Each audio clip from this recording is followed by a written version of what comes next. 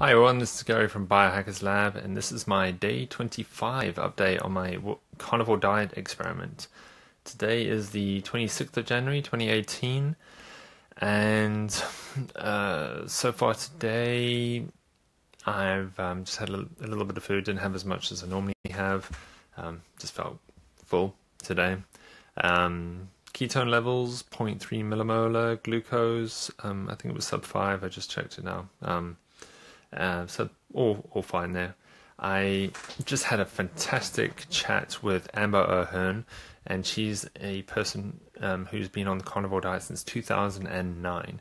So I got to ask her lots of different questions on our interview, which will be one of the Biohackers Lab podcast interviews that will be going out, and I'll let you know when that happens. So yeah, if you subscribe to the YouTube channel or to me on iTunes, then you'll get the update with Amber's talk. But guess some highlights there that I can give you already as a sneak preview was talking about meal timings, how that naturally happens where you actually only end up usually eating 1 or 2 meals a day normally, sometimes 3, but typically because you're eating that much protein you feel so satiated. And this is exactly what I found, where I was saying to Amber how I'm finding it quite common at times where even though I eat dinner, well, my last meal of the day between like 4 to 5 somewhere, then I don't eat again until sometimes 1 o'clock the next day. And she does the same thing, and she said that's what she typically finds too. We even talked about low carb flu, keto flu, people transitioning. We talked a lot about different women's issues too, because she's a female. So that was really good to know. I did ask some of your questions that you left. I managed to get them in. There was also talking about the different kinds of meat. Surprisingly, the one question I did ask her was, does she know anyone? Because I mean, she's been in the community for a long time. Did she know any carnivore people who've been eating predominantly seafood or fish? And she didn't know actually of anyone, so I'm fascinated to know.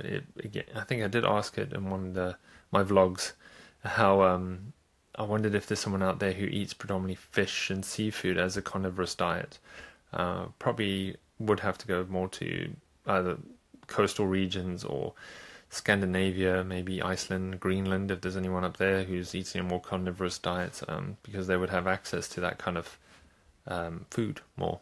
That would be interesting to know how people feel. And Amber was actually quite interested.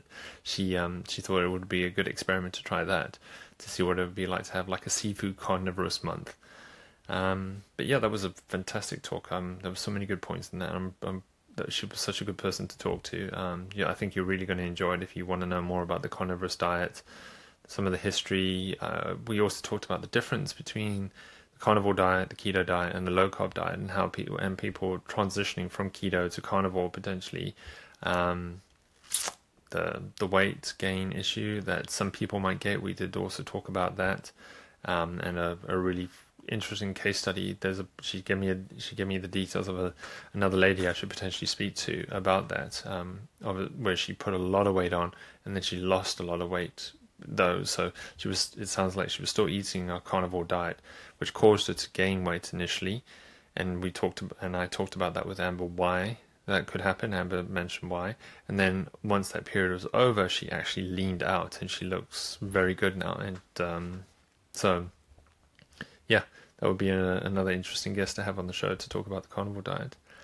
But that's probably my biggest update today from a diet point of view. If you have any comments, questions, again, I do read them. Please leave them on the Facebook page, on the YouTube channel, and I will post my updates again on Instagram at Biohackers Lab. This is Gary from Biohackers Lab. Thanks for watching.